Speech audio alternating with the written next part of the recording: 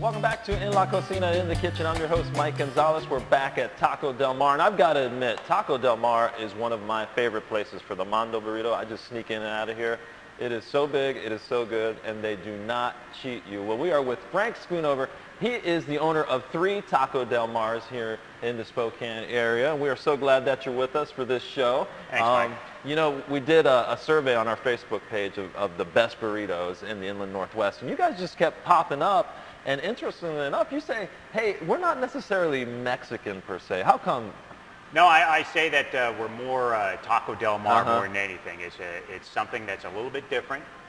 People like the Mexican flavor, I think. People like the Spanish cuisine flavor, but when it comes to really, hey, I just want it fast and I want it at a good value, Taco Del Mar is it. All right, well, let's see how they make it.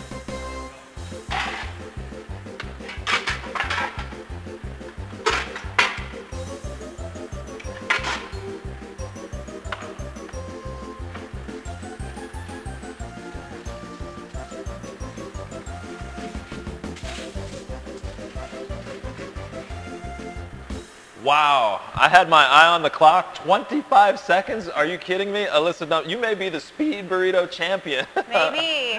Well, we really appreciate you helping us out. Thank you for teaching me how to roll a burrito. It's a long time coming. So if you folks are ever up in the Windermere area, come check out Taco Del Mar. They've also got stores on the South Hill and over at Indian Trail. Thanks so much. Hey, that's okay. We'll be right back on In La Cocina. In the Kitchen is brought to you by the Hispanic Food Network. Visit our website at www.hispanicfoodnetwork.com.